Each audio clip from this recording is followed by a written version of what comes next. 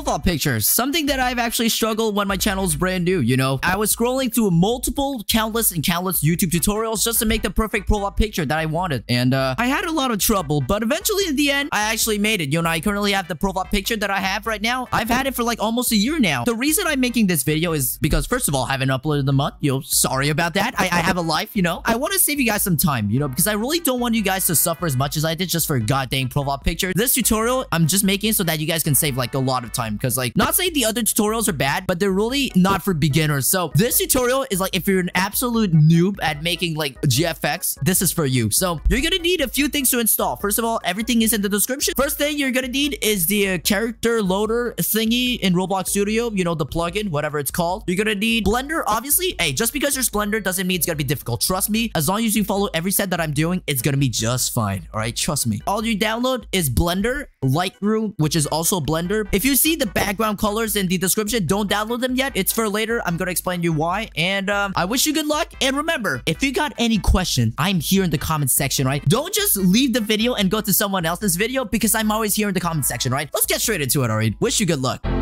Alright, so obviously the first step is to get to Roblox Studio. And then once you're in Roblox Studio, what you're gonna do is that you should find the plugin tab at the top of your screen. You click on it, and then you should find the plugin load character. Remember that every plugin or program is out in the description. Make sure to download them. So for this tutorial, I'm going to use my friend Chunker's avatar, Chunker315. Make sure to check spawn at origin, alright? So now we'll spawn in R15, and here we go. We got our character inside of Roblox Studio. Next step is to make the pose. So as you remember, you have to download the old Roblox animation editor. So now I'm going to explain to you why you have to download the old one and not use the newest one. It's because the newest one, once you leave the animation editor, your character goes back to its, you know, like original pose, like something like this. While, you know, for the old animation editor, you can just anchor your character and then exit it, and your character will remain with the same pose as you designed it. So first of all, let's click on the old animation editor, and now click on your character's torso and select. So here we are. Now let's do the pose. The pose is kind of something that I sucked at when I was a much newer channel, but as long as you follow every step that I do, it should be all fine. All right, so what I do usually is that I would click on the forearm and push it slightly forward, and then click at the top and push it slightly to the right. Same thing for the other one. You click on the forearm, put it slightly forward, and you click at the top of the arm and you put it slightly to the left. And then for the legs, you just click at the top of the leg. You'll just twist it a little bit from that side. Same thing for the other one, but in the opposite direction. So, and for the head, you're gonna make it face the camera. So you're gonna twist it a little bit.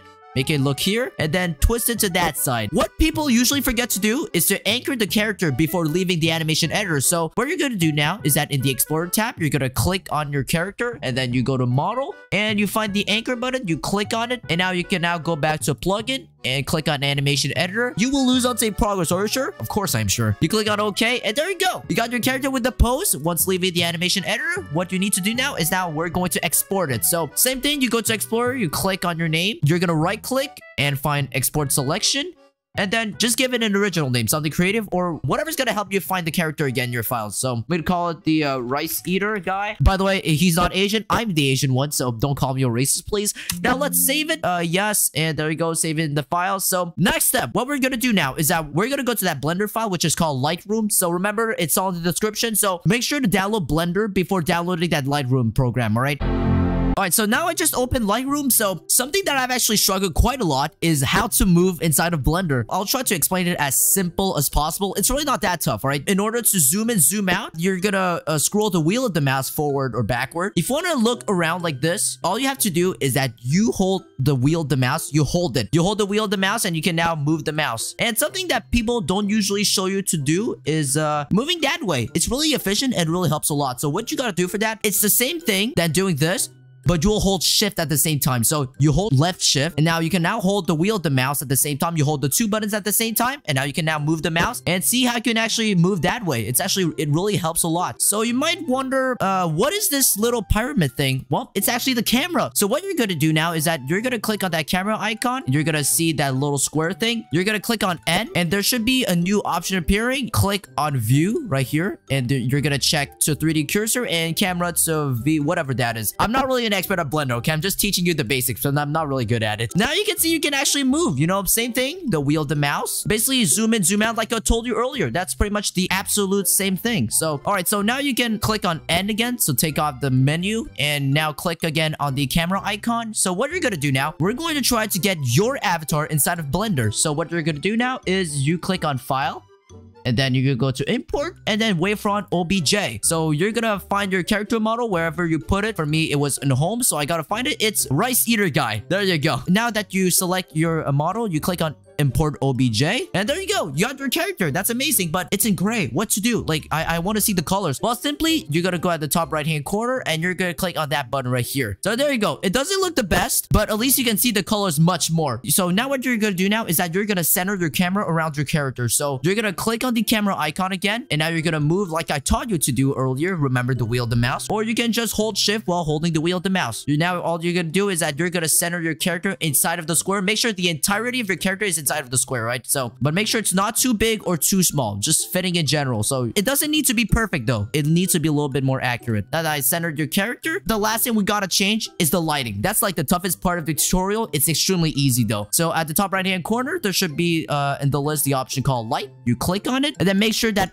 that little thing is clicked, that tab is checked. You click on it, and then there you go. So you got that back, top, left, right, warm, cold. I will tell you what to change, right? So for the back, you click on the bar there, and you change the background color that you wish. So for this tutorial, I'm going to use blue. So I'm going to make it blue. If you pick yellow, then make it yellow. You know, you just pick whatever color you pick. So for the top, keep it in white. Left, I'm going to change it to my background color in blue. Right, keep it in white. For warm, I will change it to, I will keep it at white. And for cold, I will keep it that way. There you go. So the next step that you need to do is to render the picture. So at the top left-hand corner, there should be the render button appearing. You click on it, and you click on render image. I'm not going to click on it right now because it's going to kill my PC. So you click on it, but I'm going to stop my recording. But once my render is done, I'm going to start recording again and tell you what to do. So in the meantime, just click on render image, and I'll see you in 2 seconds.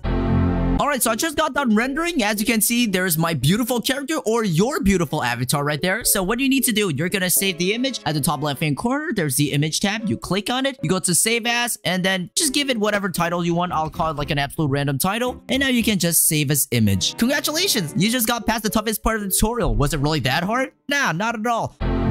Alright, last part. We can do this. Let's go, man. So what we're gonna do now is that we're gonna use a photo editor, which is called Photopea. You might be wondering, I'm not really a good photo editor. How am I gonna make the background? Well, guess what, man? I'm gonna make your day. I made the background for you, alright? So in the description, there's the link for like every background color that you want. For now, I only got 7 colors. So if your background color is not in the list, you can just leave a comment down below, and I will make a background just for you and update the description, alright? So if you want to know how to make the background yourself, there's the tutorial from Dat Boy Elite. Want to give you a shout out, man. Thank you. He's the one who made the original design. I just replicated the design multiple times just for you guys so that you guys wouldn't have to make it yourself. So what we're gonna do now is that we're gonna click on open from computer. Yeah, we're gonna pick our background color. For me, it's blue, so I'm gonna pick blue background, and you're gonna open it. So yeah, just look at it. It's beautiful, isn't it? Anyway, so what you're gonna do now is that at the top left hand corner, you're gonna click on file.